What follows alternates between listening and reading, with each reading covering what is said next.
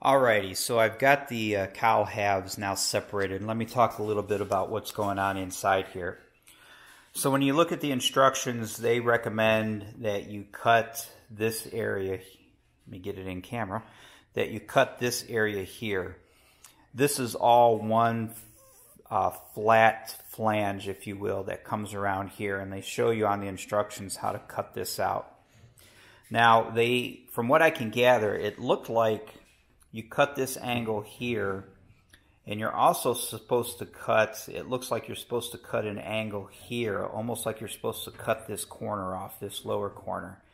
That didn't make sense to me, so I have not done that. I don't know if I'm going to have to do it eventually, but I chose not to cut this corner off.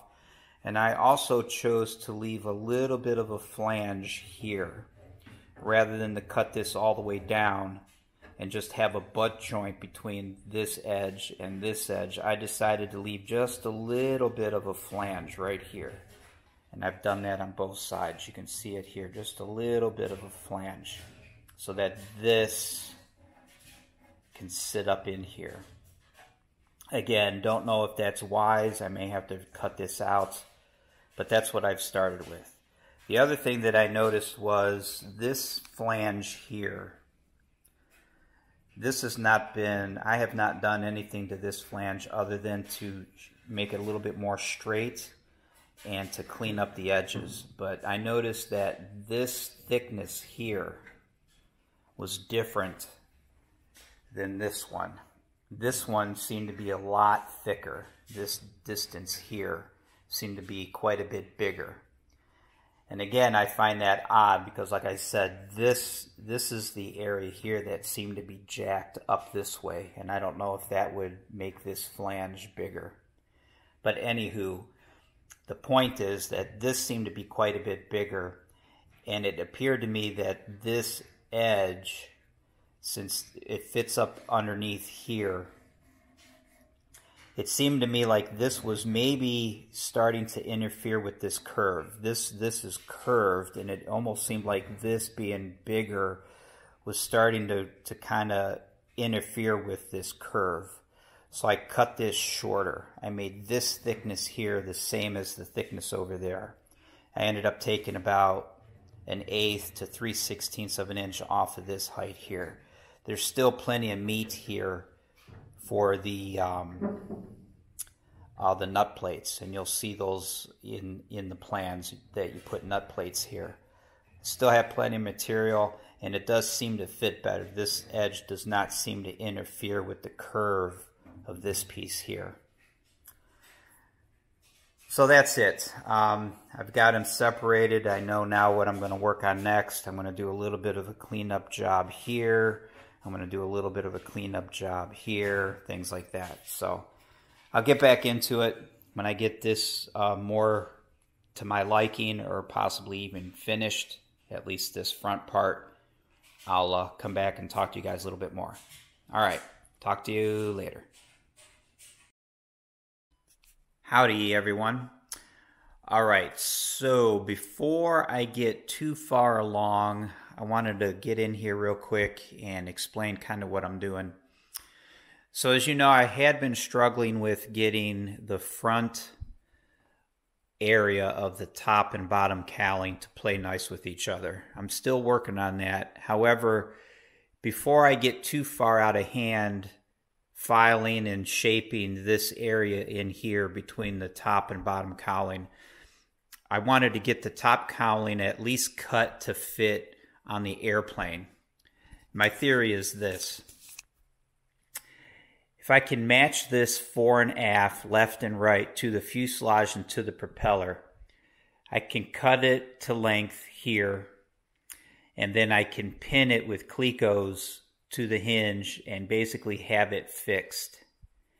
And then I could bring up the bottom cowling, get the cutouts for the landing gear legs, get the bottom cowling in place, and then with this top part basically attached with the bottom cowling up in place, I can start to pay attention to this interaction here, this crease or this line between the top and bottom, and also revisit the front area between the two.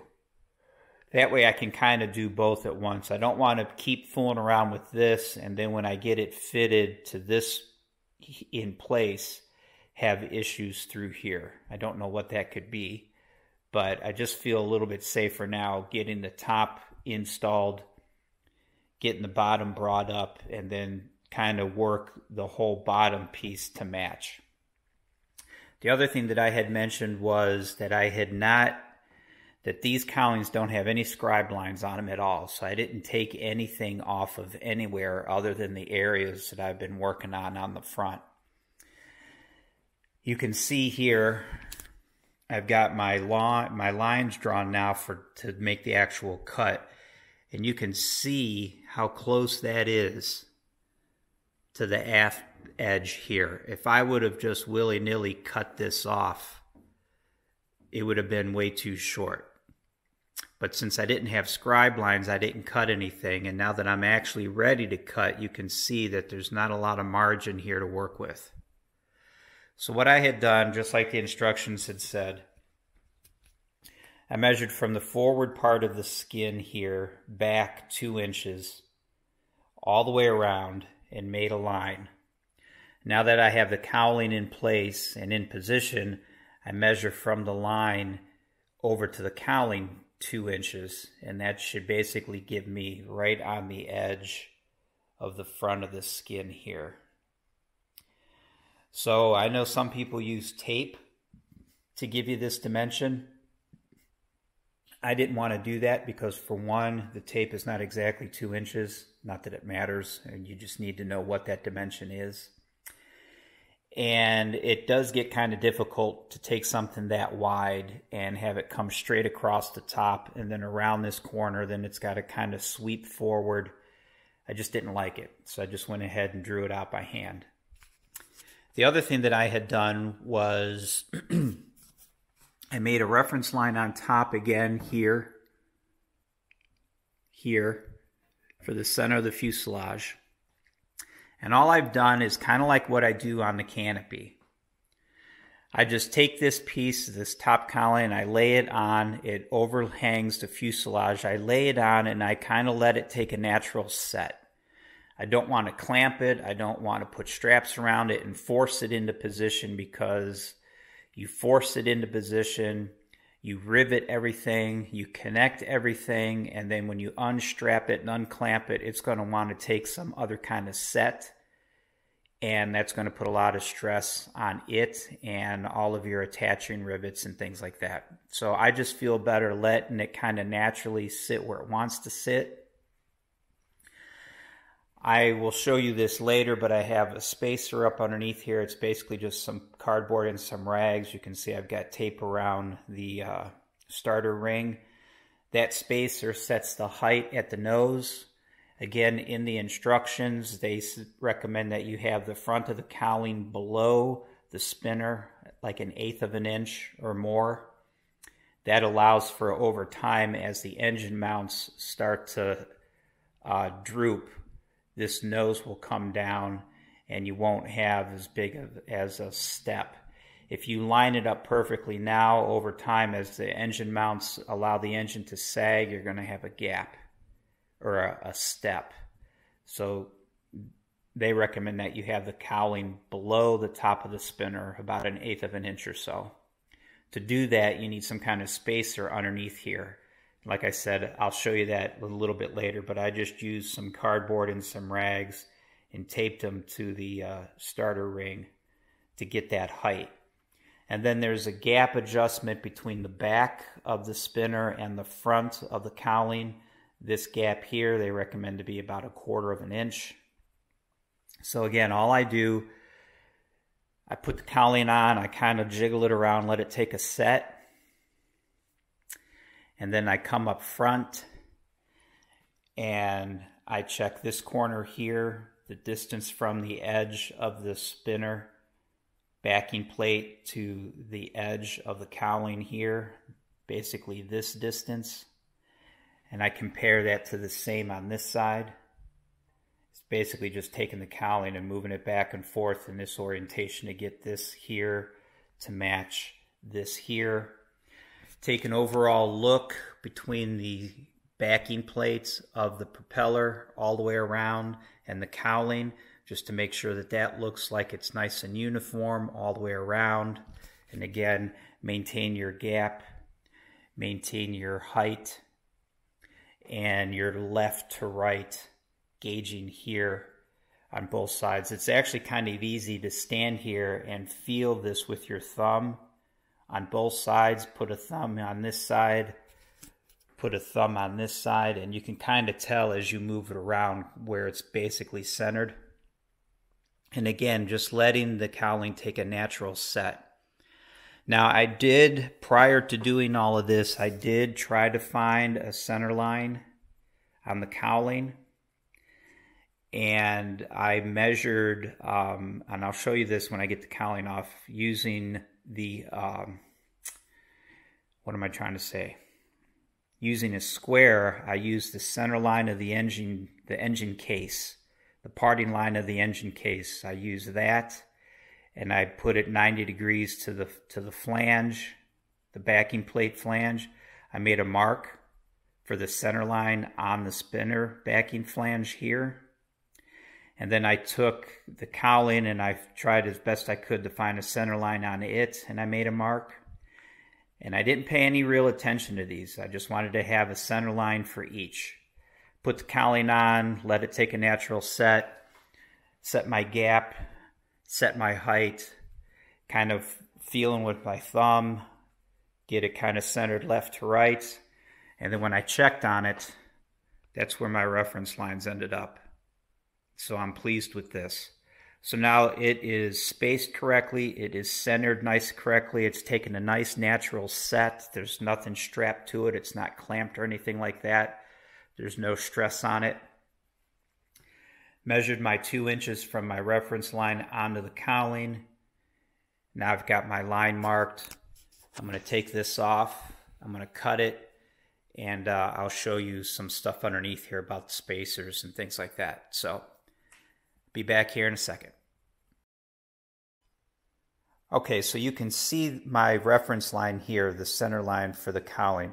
And the best way that I could find to do that was to take a yardstick, and I laid it across from this corner, and I just laid it across to this corner with the numbers facing up. Actually, I used my blue pole. I still have that blue pole. I put it across here from this corner to this corner. On top of that, I laid the yardstick with the numbers up, and I just lined up a number on this edge here, and then I came across and I measured over to this edge here just to get a distance from this edge to this edge. Divided that in half. That gave me roughly center. And then with that blue pole and that yardstick still in place, once I found the halfway mark, I think it was 13 inches and something total. So I found half of that, and then I used my square and just put my square on the blue pole. And then I moved the square until I got to that halfway number, and then I transferred the line to the cowling down here. Hope that makes sense. That was just to give me a rough guesstimate on where the center of this cowling was. And I brought the line around to the top right here. And then for the engine, this is, let me grab this. This is a method used when you're setting up your timing to find top dead center and things of that nature. You can use the parting line of the engine case. So where the two case halves come together, you use that. And I don't have the square set up correctly, but you basically lay your square lined up with that parting line. Let me see if I can fix this so it makes more sense. Hold on, let me try this here. So you have your square set up like this, and you line up your square with the parting line of the engine case, and then you have this part here square to the back side of your starter ring. And once you have that figured out, then you can transfer a line here. So I had done the same thing. I just brought this over and I put it on my backing plate. I got it square to the backing plate, and then I lined up this end of the square with the parting line of the engine. And that's how I got this reference line here. And then, as I just showed you, I basically just took the cowling, took the top cowling, put it on top, got it situated. You can see my state-of-the-art spacing mechanism here to get the height. There's cardboard in here, so it has some substance to it. This sets the height. Let it take a natural set. Check the gap in here. Check the height. Checked it side to side in this orientation. And then when I checked my reference lines between the two, it looked really nice. So that's how I did it. We'll see how it turns out. So let me get this thing preliminarily cut, and I'll talk to you guys here later.